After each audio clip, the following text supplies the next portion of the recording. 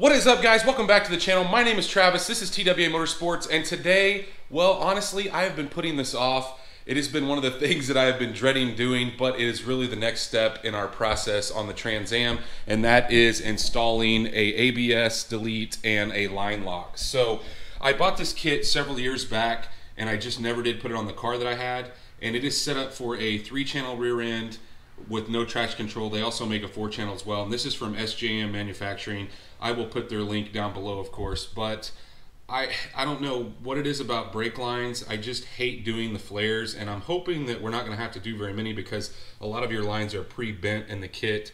The one that goes to the proportioning valve goes up to the brake master, and the one that goes to the line lock, those two are pre-bent, but the lines that go from the actual brakes, or the brake lines that go on the K-member up to these, are not. So that is the lines that we're going to have to bend and probably put flares on, and I just don't have a real great flaring tool, and I've never purchased one because, to be honest, the ones that are worth it are probably $200–300 from like Eastwood, and I just don't do enough of it to warrant having them. But anytime you install a K-member, you are going to have to do a little bit of bending to get your stock lines in, and that's why I haven't addressed that.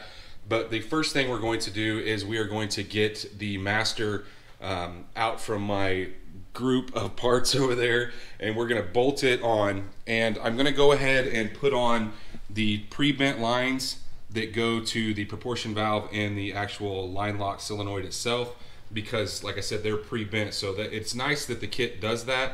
The other thing the kit does is it comes with all the wiring, which we're not going to work on that right now. We're just going to concern ourselves with actually getting the brake lines to fit. And once we get the brake lines to fit, then we can put the actual calipers and rotors back on, get this thing on the ground where it's rolling again. So that is the #1 priority right now, is I want to be able to roll it around, and this is really the next step to do that. I will say that the SJM instructions are possibly the worst instructions I've ever seen in my life. It makes no sense, but we're going to try to work our way through it. So I'm going to go grab that master cylinder. We're going to set it into place and hopefully get some of these lines routed.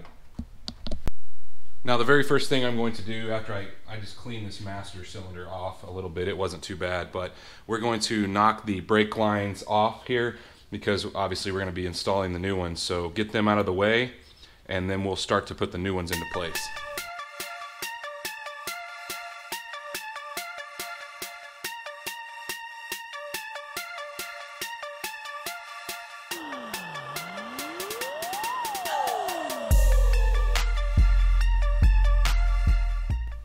So once you have those new pre-bent lines kind of loosely tightened on there, I didn't get them really tight because you may have to move them around. Go grab the 2 nuts that go on the end of your brake master, and then we'll be able to set it into place, get it kind of snug, and that'll give us a positioning where we need to mount the actual proportion valve and the solenoid itself. The other thing I've got here is a towel just in case it leaks. I've got everything cleaned off of it. I don't think it's going to, but just in case, I want to be safe since I just painted this. So let's get that into place, and then we'll kind of position the lines where we need them.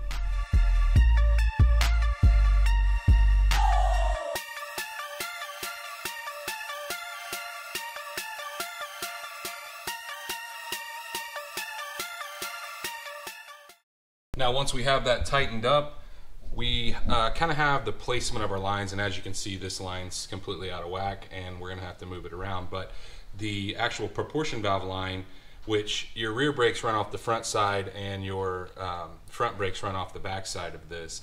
But what you've got now is a place where you can mount this. Now, it does come with 2 mounting bolts, so we're going to go ahead and drill and get this bolted into place.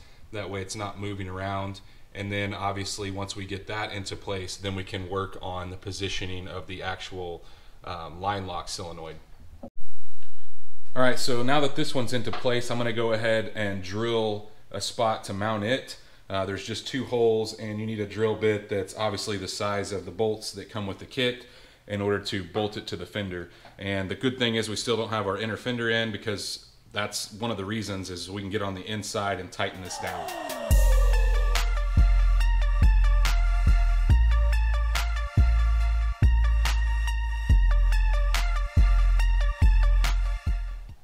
Now, once you get the holes drilled, you can go ahead and mount this, and I did take the vacuum and vacuum out all the metal shavings I wish that I would have waited on the harness, but oh well, it was all right. We can vacuum out the shavings out of the way, but let's go ahead and mount this and then we'll work on this line.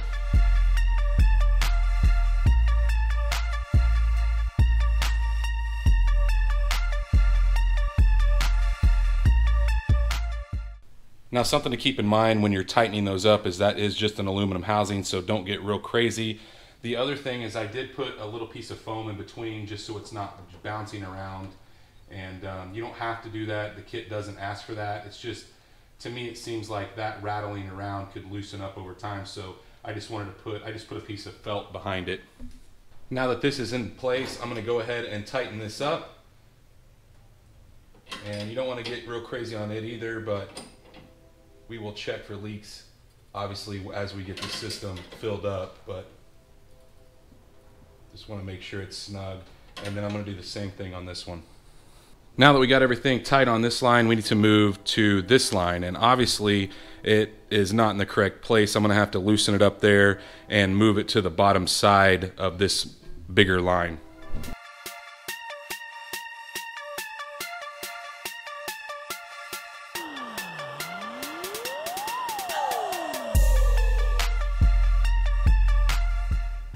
Now that we have that line moved to the bottom side, you notice some brake fluid spilled out, so you want to make sure and try to catch that if possible. And we need to figure out our placement for the actual solenoid for the line lock. And it's going to be somewhere in this area, but we're going to kind of hold it up and try to partially thread the line in to see where we need it, and then we'll unthread the line, mount it, and get everything tightened up on it. Now I'm pretty sure that we've got this in the position that we want. You're going to have to kind of move it around, and the lines aren't 100% perfect, but the couple things that I want to make note of and that you don't want is you don't want this rattling on the top of the fender, so I'm not going to mount it too low where it's dragging on the fender.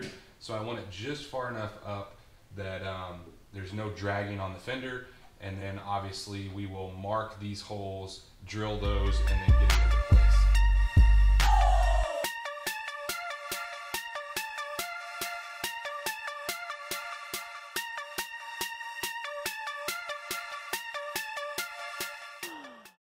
Well, I was having some issues getting my drill into that spot, so what I'm doing is I marked it here on the back side, and we're going to drill through that way since we've got the two first ones for alignment.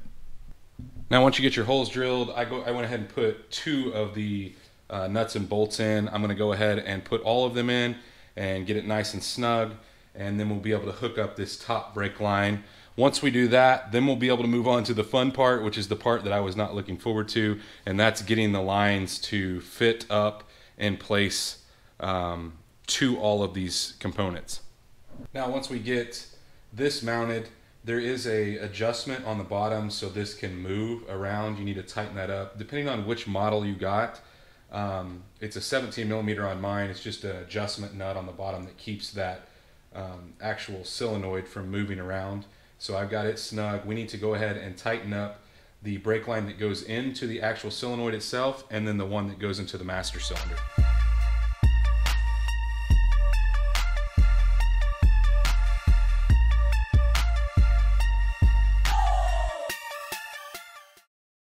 Well, now guys that we've got, like I said, everything mounted, I've just got these lines. These are lines that came with the kit, and not sure what I'm going to be using or not using, but I'll get to that. I think the next step is I'm going to go ahead and route the ones that go on the K-member, and at least get everything up here so I can kind of see what all needs to tie together. I'm pretty sure I'm going to have to get back under the car and tie this back up in the stock location. That way I know exactly how long the pieces I need to make are, or where they need to mount.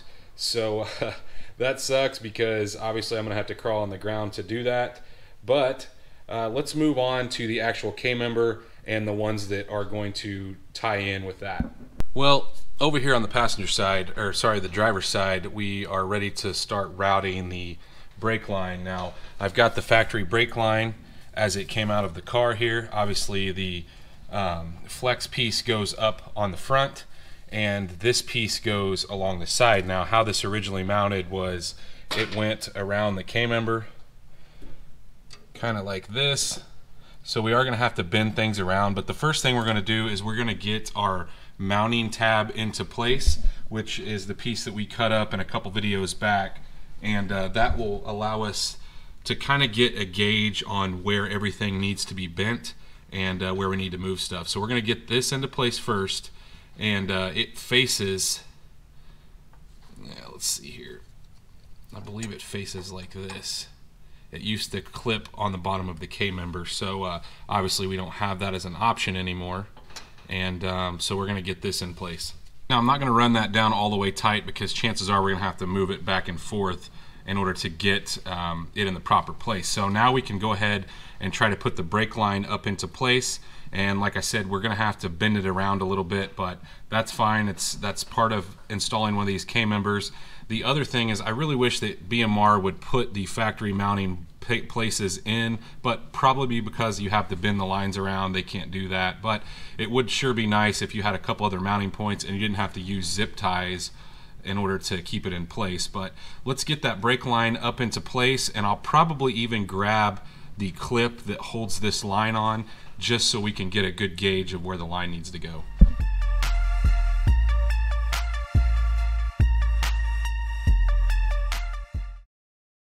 I actually put the wrong bracket on the wrong side. I was wondering why nothing lined up like it was supposed to, and that is because, well, I got the wrong bracket on this side. Now, they were marked left and right, but when I cut it, I cut through that marking, so this is actually the other side. So let's get the right one on. Now hopefully the brake line will set up in a little better than what it did before. It's still not going to be great. You're going to have to bend it, but it does look like it sets in a little better than it did. Alright, we are going to have to bend it a little bit. I'm probably just going to get I've got a pair of pliers that actually are 4 brake lines, and I'm going to straighten this out a little bit and make it look a little nicer.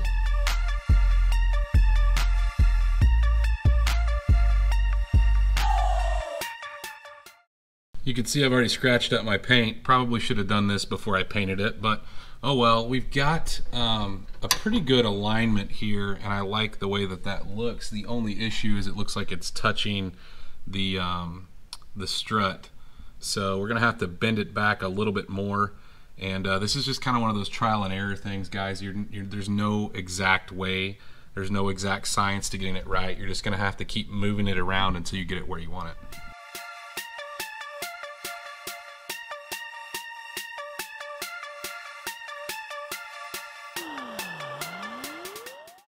So I've bent it around a little bit at a time, and I think I'm happy with that, or at least up until this point. So I'm going to go ahead and grab the brake, the actual caliper, and get everything lined up, and that way we kind of have an idea of where everything's going to be setting, where this needs to be adjusted, and then we will move to the inside. Obviously we're going to have some work to do on the inside.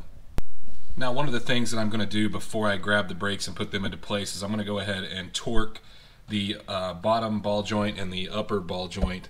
And the reason I'm going to do that is it may be a little harder to get in here once I get the brake into place, so you might as well go ahead and do that now. The bottom one 81 foot-pounds, the top one's 39.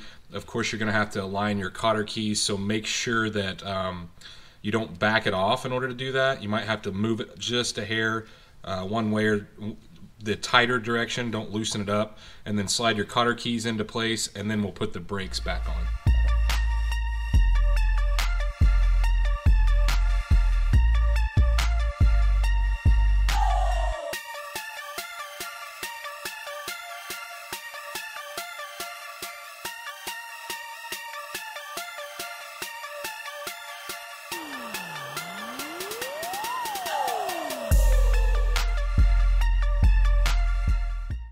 We get those keys into place, those cotter pins or cotter keys, whatever you want to call them, and bent over.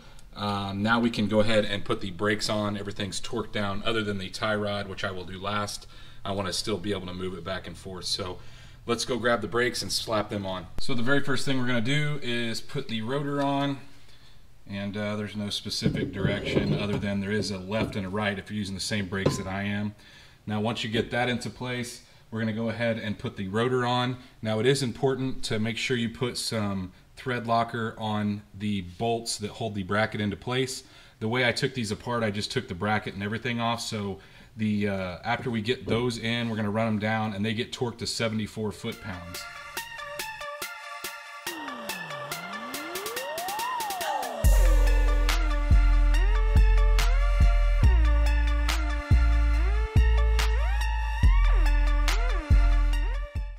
Now I went ahead and ran the brake line up into the sleeve that holds it here, and I put the clip on.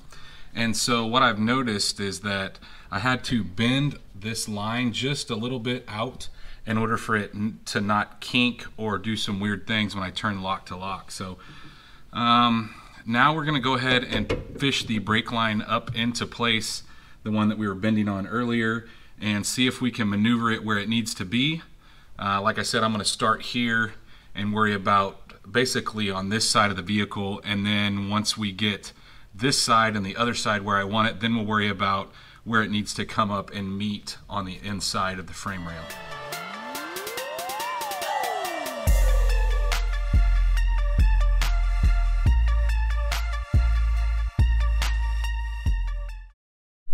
Now that I've got this where I want it, and you could see I had to wrestle it back and forth, take that clip out, put it back in, I'm going to go ahead and start to zip tie down this ledge here on the top side of the K-member, and then we will start working on the inside and possibly even go to the other side. But I think this is going to work. It's kind of snug, and you do have to take the clip out and thread this together kind of while you're putting it together. And you can see I boogered up the paint, but that's not a huge deal. We can always just touch that area up with some touch-up paint. And well, like I said, we're gonna go ahead and put some zip ties on this. I'm not gonna get real crazy yet because I'm not real sure. I'm probably gonna have to take it off in order to flare the other side, but this gives us a good starting point. Well, you can see that I've zip tied it in several places here just to keep it kind of in the area that I want it. Like I said, we're probably gonna have to take it back out, so I'm not even gonna trim these tails off yet because I'm going to try to maneuver it around and up into a place on the inside where I feel like it's gonna work. We're on to the other side, and we're gonna attempt to get this lined up. I've seen a couple different pictures of people routing them completely different. BMR actually calls for them to be just bent a little bit and routed the same way. So if this doesn't work out, we may scrap this whole deal and start over, but it looks like that other side is gonna be fine. It's just gonna take some time bending and moving, and this is really the hardest thing that I've done on this car so far because it's not like just a set of instructions. It's kind of one of those, I don't know, it's trial and error type deal. So let's get the bracket into place, and then we'll try to line things up and get at least this side done, and then we'll work our way down to the middle.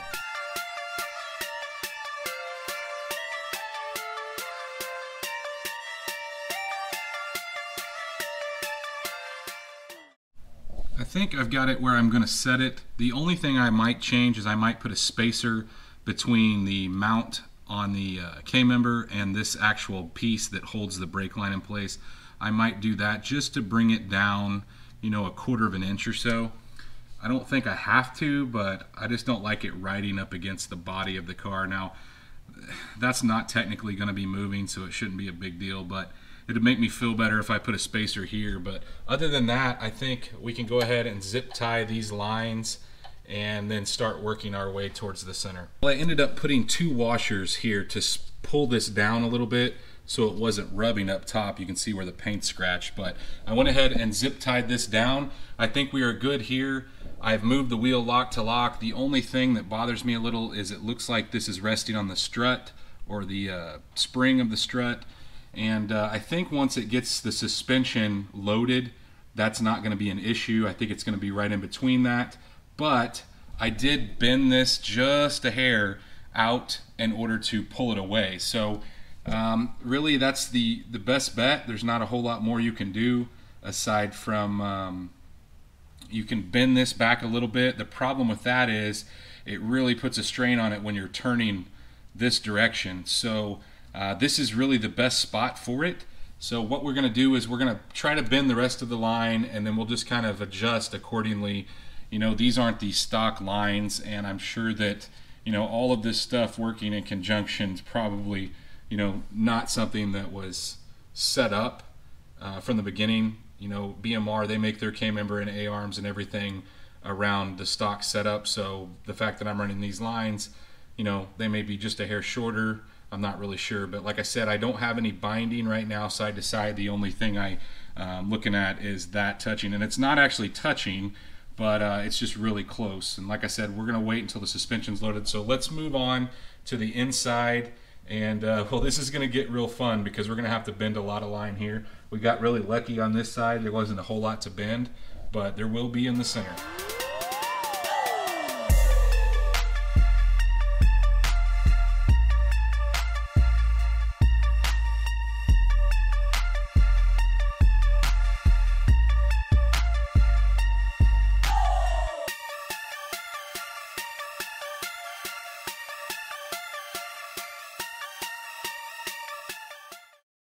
So for the most part, this line is pretty pliable, and you could see that I was trying to straighten it out and at least get it over to this other side, and I'm pretty happy with the way it looks right now. It's not perfect.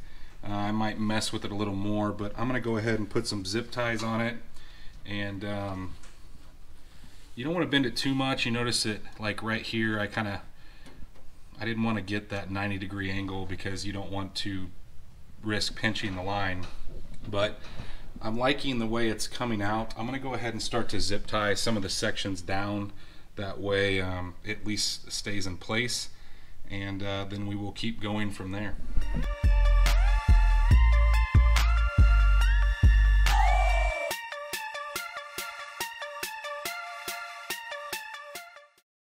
Well, let's take a look at it all zip tied down, and it looks alright. You know, that line's not perfectly straight, but we're running up into this area over here, and I think what I'm going to have to do is I'm going to go ahead and put on the brake line holder, the original one that held the brakes in place, or the brake lines in place. That way we can get an idea of what where we need to put our T, because for the front brakes coming out of the solenoid, we have to have this T fitting, and in order to do that, then we've got to get everything in place. So I'm probably going to go ahead and cut these lines at some point soon, and makes me kind of nervous because, I mean, I guess it's not a big deal. You can always rebend brake lines, but it's just not something I like to do. It seems like flares and fittings always they always leak, but hopefully everything will go well. Like I said, let's go grab that piece that goes in that originally held the brake lines and get it into place, and maybe try to line up some of this stuff. I'm actually thinking for the two front brake lines, I'm going to run it through that stock piece, and then I'm going to attempt to bend this at a 90 and then come into this T fitting, and then we will tie the two front brakes in down there at the bottom. So I've seen a couple pictures of people doing that. So what I'm going to do is I'm going to mark where it goes in here, so I know I can't bend any further back than that. And we're just going to gradually bend that. And so the easiest way to bend it is I just get something that's circular and try to bend it around it. You can get a tool that does it as well. I've got one of those. I might use that. But yeah, that's pretty much our next step. The other thing I did, other than marking it in that spot, is I did mark the top side. That way we know where the 90 needs to be, because once we take it off, it's kind of hard to tell where it needs to be. So let's get this undone, and we'll attempt to bend that.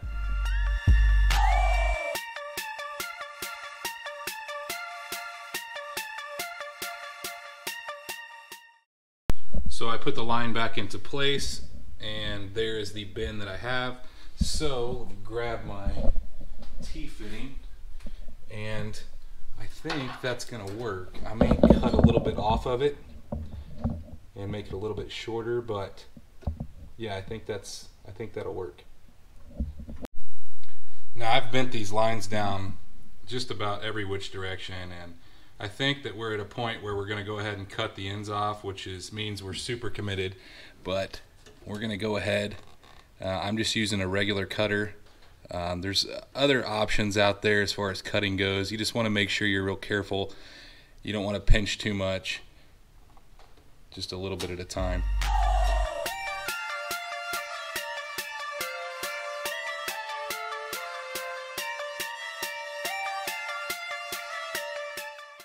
The next place I'm going to cut is here, and this is, you can run it 100 different ways, but this is just the way I've chosen. I was going to use that bend that you just seen, but I kinked that line trying to bend too much, so I'm going to have to undo this, and it's actually going to have to run a little bit closer. So this is where I'm going to cut, right here where I kinked it. And like I said, worst case scenario, guys, you can go get some new brake line. It's not a huge deal, but yeah, we are cutting this off.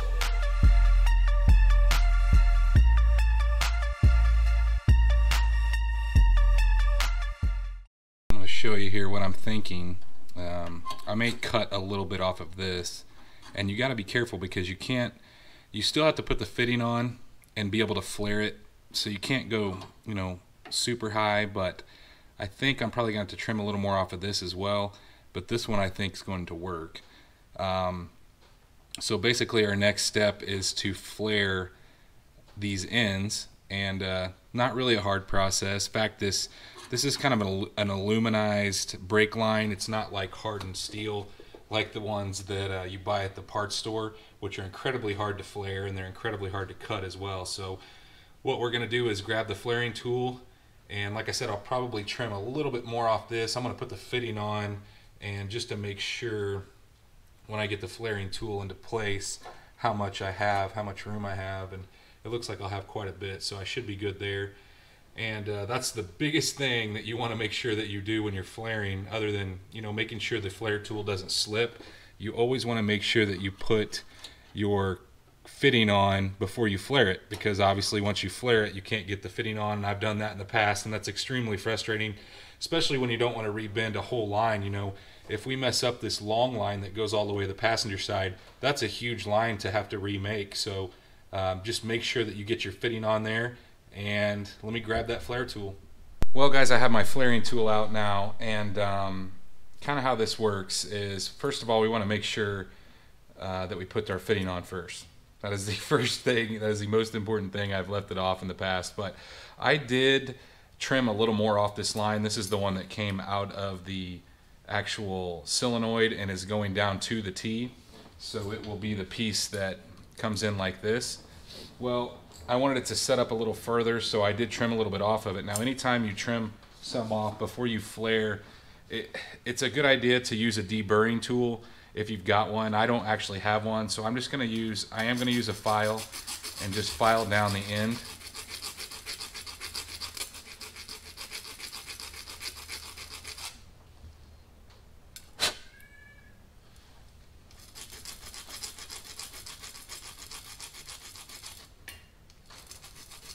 So once we've filed that down, I want to make sure that there's nothing on the end of it here, and it looks nice and square, which is what we want. And then we're going to take our flaring tool, and it has different sizes. Now we are using the 3/16 size, sorry. And the other thing I'm going to do is I'm going to use a little bit of like brake clean or carbon choke cleaner, because the last thing you want is your line to slip out of this, and a lot of times there's grease or dirt in this, and obviously if you have grease or dirt, the line could slip, and that would cause you some issues. So I'm just going to make sure that it's clean. Always a good idea to do that. So once we get it cleaned out, you can go ahead and set it up. And like I said, there's different sizes depending on what line you're working on. The line that we happen to be working on is 3/16.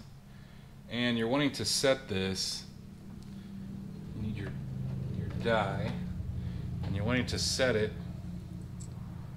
where that die actually is going to be. So that's how far out, or how much you want sticking out of the other end. You can see there, you need to come up just a hair, but That's how much needs to be sticking out. Once you do that, then we're going to go ahead and tighten it. Now our next step is we want to make sure that we get this good and tight. And I'm actually going to use a pair of pliers to tighten it up because we do not want it to slip. That is something that you definitely do not want. These other ones I'm going to do in the car, so I figured it'd be easiest to show you guys this one outside of the vehicle, and you'll get an idea of kind of how it's going to go together. Alright, so now we put this in. So you put the die in, and we wrap this around.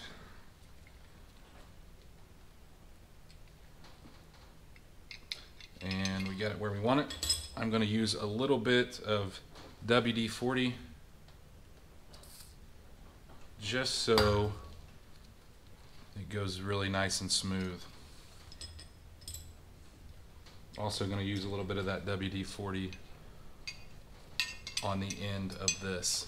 So once we get that, it is time to run this down. Now this process is really kind of the easiest part. I mean, as far as setting things up, but once you get it, making sure that it's clamped on the backside, you can go ahead and start to run it down.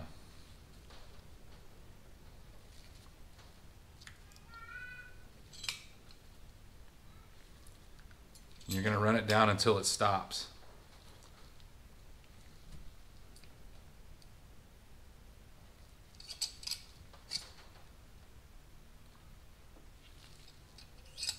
Then you're going to loosen it back up. You're going to take your die out, and you are part of the way there.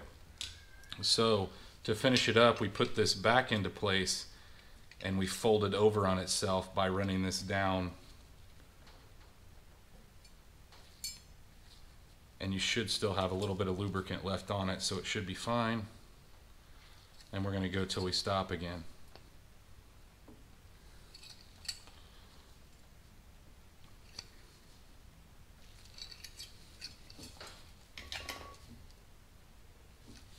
And we should be finished. Let's take a look and see what our flare looks like. This is one of those things that you can really screw it up, but after you do it a couple times, it gets way easier.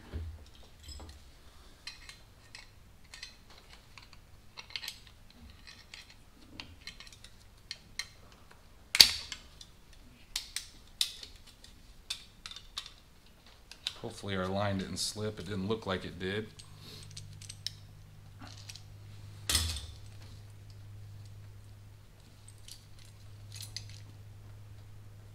And no, that actually looks pretty good.